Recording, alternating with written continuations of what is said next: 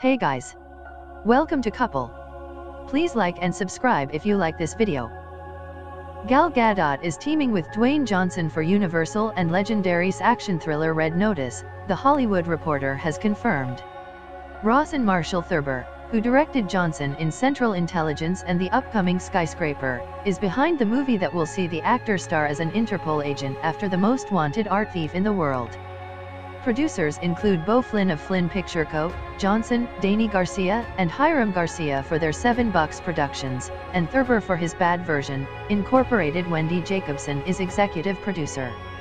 Gadot and Johnson starred together in the 5th through 7th installments of the Fast and the Furious franchise. Gadot, repped by WME, is currently filming the Wonder Woman sequel due out in November 2019. Red Notice is set for a June 12, 2020 release.